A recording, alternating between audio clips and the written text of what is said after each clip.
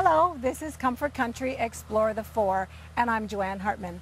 Today we are just north of Tweed, and we're at John DeVries Timber and Log Homes. And I'm with Martin Sager. Martin, can you tell us a wee bit about your homes in general, the business?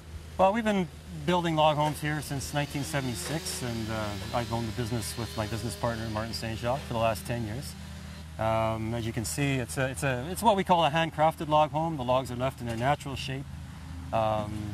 They're all fitted to each other with special tools, and most of the work is hands-on work. Right. And most of the buildings that we do are permanent residences and, right. and very nice cottages. Okay. Now this house, you're finishing, this is the top part of another house. This is the second story of a home that we've already shipped the first story to Canada. Okay. That's unusual. Normally they're just single-story buildings or story-and-a-half buildings. And this is a large one? This is a large building. And how big is this one? It's about 4,000 square feet. Wow. And so how long would it take for you to build a house this size? Well, this house is going to take us about 12 weeks to prepare the log work, ship it, and assemble it, and that's with a 10-man crew. Okay.